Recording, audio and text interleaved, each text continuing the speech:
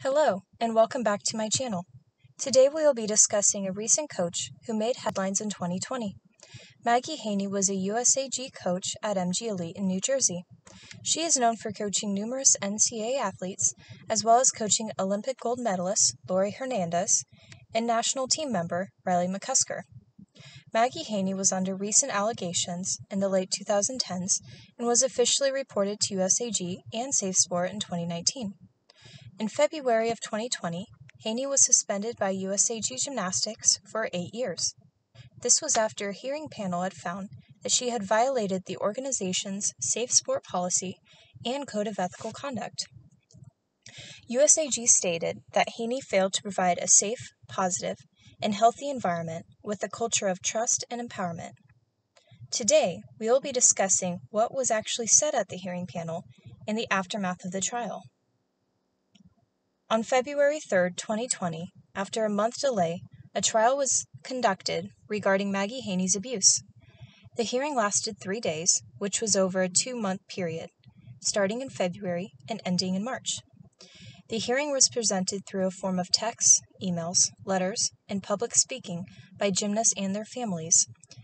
During this hearing, gymnasts and families discussed personal allegations, claiming that Haney emotionally, verbally, and physically abused their athletes. Allegations stated that Haney screamed, sworn at, threatened, bullied, and harassed gymnasts. Many gymnasts testified, including Lori Hernandez in person and Riley McCusker through a written statement. Many families claimed at the panel that gymnasts had severe depression and anxiety because of Haney's coaching. One gymnast would be so scared that she would throw up before practices. Another gymnast stated that the abuse was so traumatizing that she dreaded going back to practice, hoping that she would be killed in a car wreck on the way to the gym. An anonymous gymnast stated that we would go to our events after stretching and conditioning, everybody just watching for the clock tick in hopes of the day to soon be over. Another common complaint from parents showed that Haney told injured gymnasts to remove boot casts and to continue training and competing regardless of doctor's orders. 2 parents spoke about this treatment, stating that they requested permanent plaster casts on their daughter's injured body parts so that it couldn't be removed by Coach Haney. When parents would speak of the allegations to Haney at the gym, it would backfire. 6 gymnasts claimed that Haney warned gymnasts not to complain to parents about her coaching methods. If they did, it would result in extra conditioning work or lead to her gossiping about the parents. Lori stated herself that she would tell her mother about the conditions, and Haney would talk poorly of her mother when Wanda wasn't in the gym. Alongside Haney hindering athletes' mental and physical health, she was also responsible for verbal abuse. Lori stated that sometimes she would scream so loudly in the gym that parents could hear her from the parking lot. Parents heard gymnasts refer a glorified closet as a place they would be forced to go when Haney would yell and kick them out of the gym. They would be forced to go upstairs, where Haney would refuse to coach them. One parent stated that Coach Haney yelled at her daughter when she was hesitant to do a skill. This is what she states. "Oh my God, I'm going to take you and push you into the cement wall. Do that effing skill." Numerous gymnasts stated that Haney would call them uncoachable, lazy, fat, and disrespectful, stating that they were retarded or should be in a retarded group. Haney was also criticized for pulling gymnasts by their hair. One parent stated that Haney would pull gymnasts off of a beam by their hair and pull their hair out from the foam pit. One mother stated that her gymnast fell from the high bar when trying to do a photo shoot for a leotard company. When she fell to the floor, Haney pulled the gymnast off of the floor by pulling her hair. One of the worst things she was criticized for was encouraging unhealthy eating habits and preventing girls from getting their period. 5 parents stated that gymnasts hid their period because Haney told them it was proof of being fat.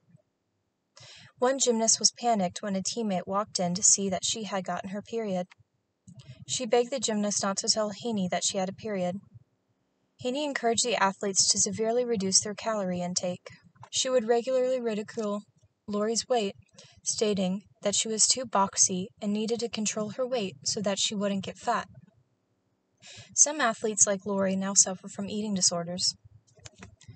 The panel evaluated evidence from several athletes stating that Haney engaged in severe aggressive behavior towards gymnasts. Haney was stripped of her coaching privileges and USAG membership for 8 years. She is now prohibited from contacting any of the accusers and cannot attend any USAG events other than to accompany or watch her daughter compete. She can apply for reinstatement after 8 years.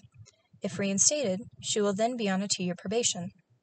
Wanda Hernandez was upset and took 4 years for USAG to file a proper claim. She was disappointed. She stated, "I'm hurting. I'm angry. We all have to do a better job of protecting our children." As a reply to Wanda's statement, USAG Federation stated that the investigation and resolution process must be faster in the future. This is regard to Wanda sending a complaint in 2016 after she had found out of the allegations after the Olympics. Parents and gymnasts left the hearing with mixed emotions regarding Haney's suspension. At the end of the hearing, Lori left puzzled, wondering if speaking against Haney was the right thing. Mary Jo Greaves, which is Olivia Greaves' mother, made a statement upset that Haney was under attack. She was stating that Olivia needed her coach since she's training for the Olympics. Mary Jo defended Haney and blamed the allegations on absentee parents and attention seekers. Wanda left the hearing upset, but also hopeful for the future. Wanda hopes that Haney can change one day. "I hope she can self-reflect during the 8-year suspension, because if it's more than one gymnast complaining, then it's time to look at yourself and see what needs to change. And it all starts with, hey, listen, I'm sorry I hurt you." Haney, on the other hand, was angered of her sentencing and planned to appeal the ruling because of her hearing process was fundamentally flawed on a multitude of ways. She denies that claims like Hernandez's and Riley McCusker's never happened and was furious that people like her spoke up against her. In my upcoming video, I will be showing a brief timeline of the rise and fall of MG Elite. Please join me as we discuss more of the allegations that Maggie Haney inflicted on her athletes.